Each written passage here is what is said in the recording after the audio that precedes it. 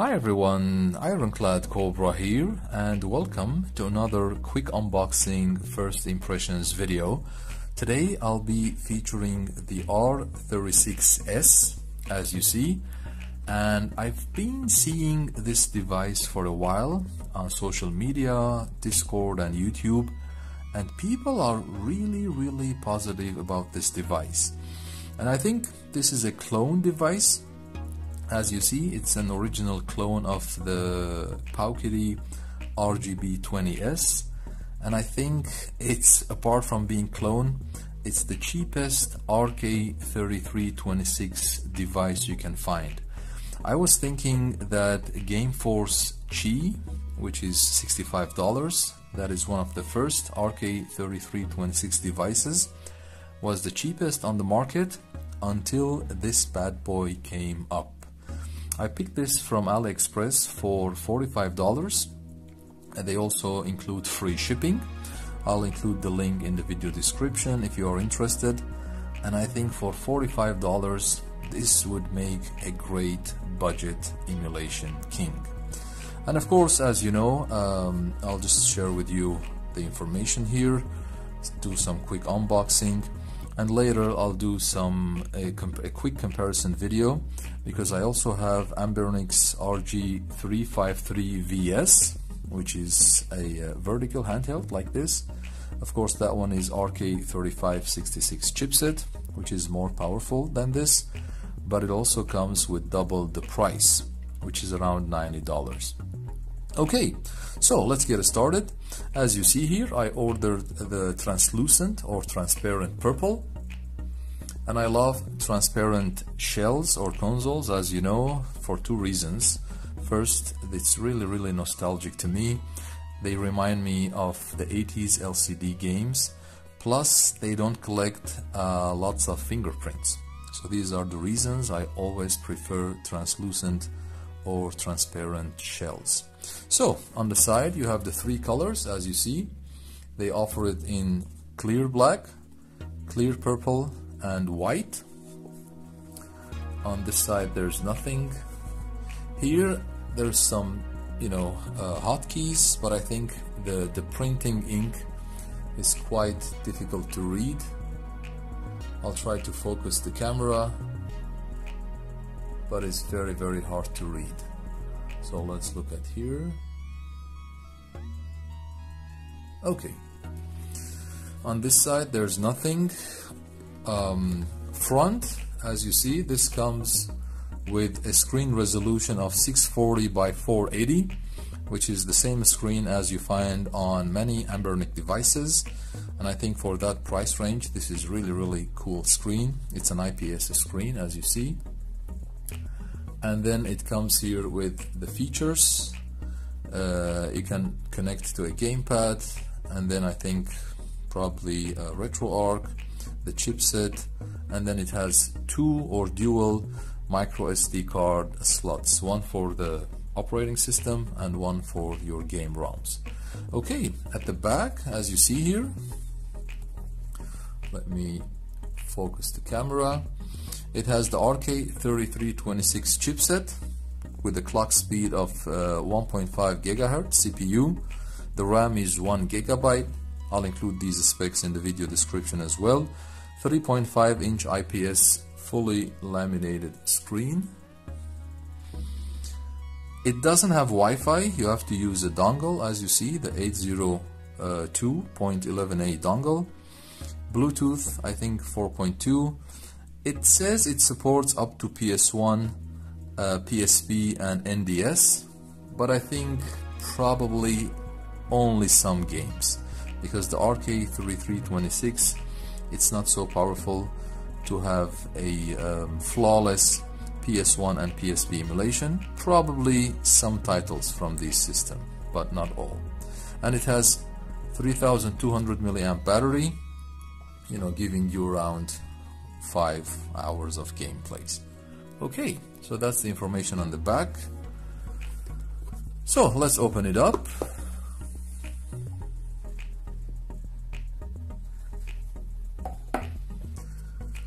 Basic packaging, as you see, Let's look at the contents of the packaging. Anything under it?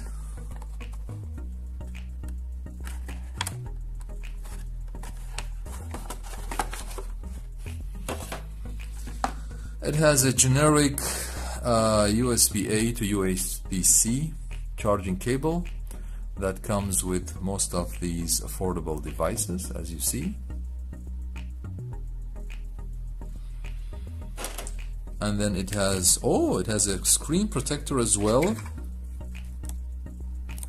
Very, very nice. It has also the wet and dry wipes,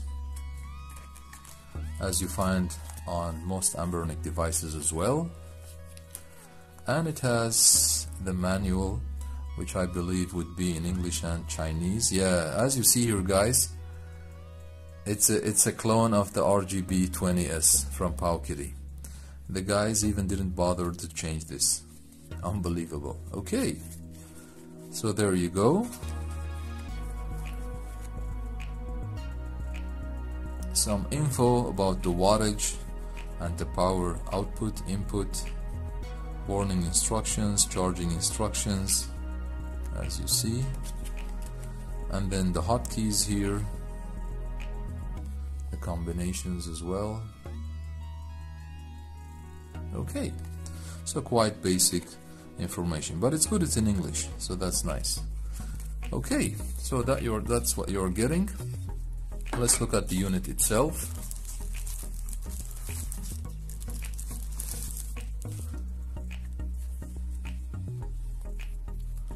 Wow, this is a nice handheld.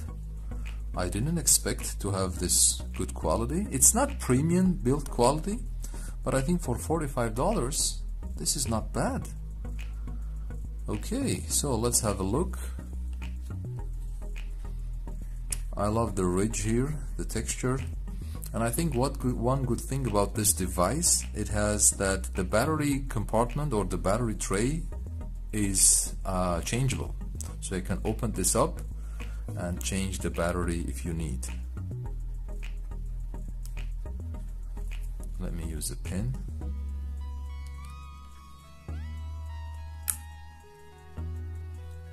Okay, there you go. So you can swap the battery in case it's dead or not working anymore. Well, this is a cool feature, I think.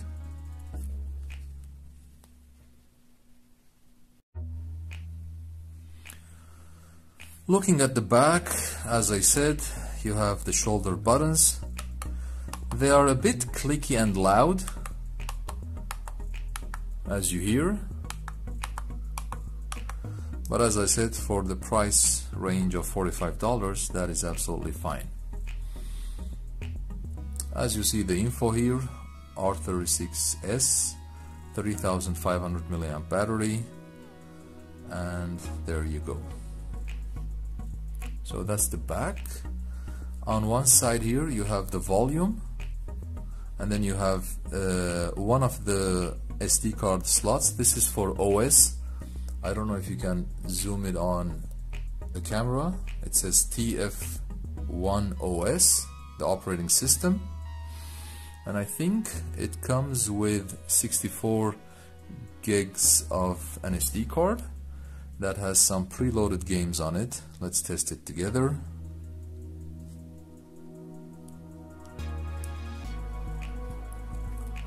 Let me open it up for you. Yeah, I think it's 64 gigs. Okay. And then we'll put it back. We'll turn it on and see what operating or stock OS it has. Probably an outdated version of ArkOS. So let's have a look. On the other side, as you see here, we have the power button, and then we have the reset button, and then we have the second SD card slot that says TF2 game. So these are for your game ROMs. But this translucent purple color is unbelievably beautiful. Wow. I can't believe that they can clone this for $45. So at the bottom we have two USB-C ports. One is the OTG and one is your charging DC, and then we have in the middle 3.5mm audio jack. And these are two speakers, down-firing speakers, as you see. And then we also have we also have the speaker in the center. I'm so sorry guys, these are not the speakers, these are just opening holes. There's only one mono speaker in the middle, which is this one. Okay, on top there's nothing, as you see. When it comes to the face buttons, I think they are a bit clicky, but they are not that bad. I don't mind it. The D-pad is good as well. It feels good. It's close to the AmberELEC D-pads for that price. And then here we have the function button in the middle. Then we have start and select. These are a bit clicky and loud, but I think it's fine. The analog sticks, I think they are okay. Let's check. Is there R3L3? Yes, they are clickable. So there is L3, R3. Okay, I think in general, as a first feeling, it's a really good console in the hand. The screen is a little bit elevated, as you see here.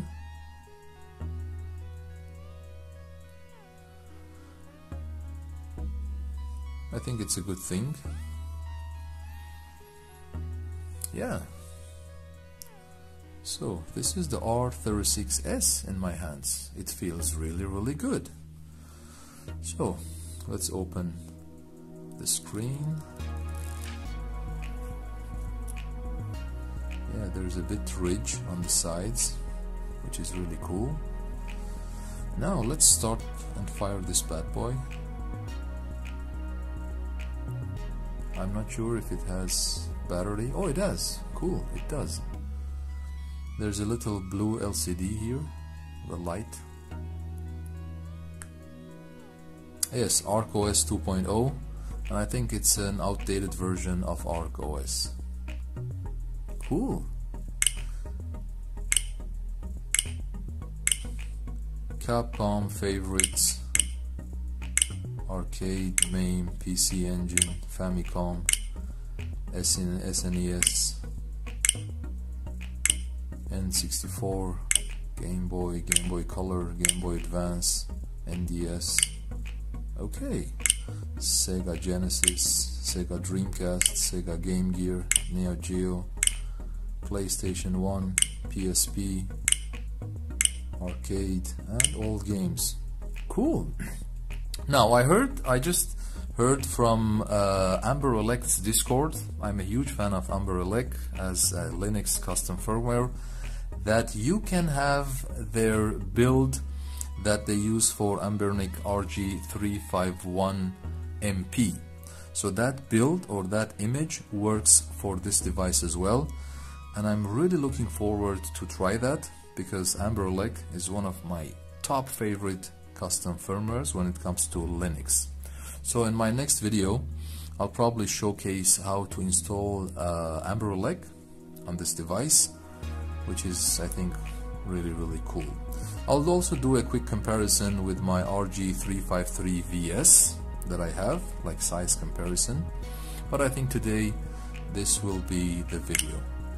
In general, I'm quite happy that I purchased this device. I'll always, as I always do, I do the quick unboxing, then I do, let's say, custom firmware review showcase or quick guide, then a couple of videos on gameplay as well. I'm looking forward to do more videos on this device to find out how good is this budget emulation king for $45. Okay guys, I think that would be for today. I hope you enjoyed the video. Feel free to like and subscribe, and always remember, We don't stop gaming because we grow old. We grow old because we stop gaming.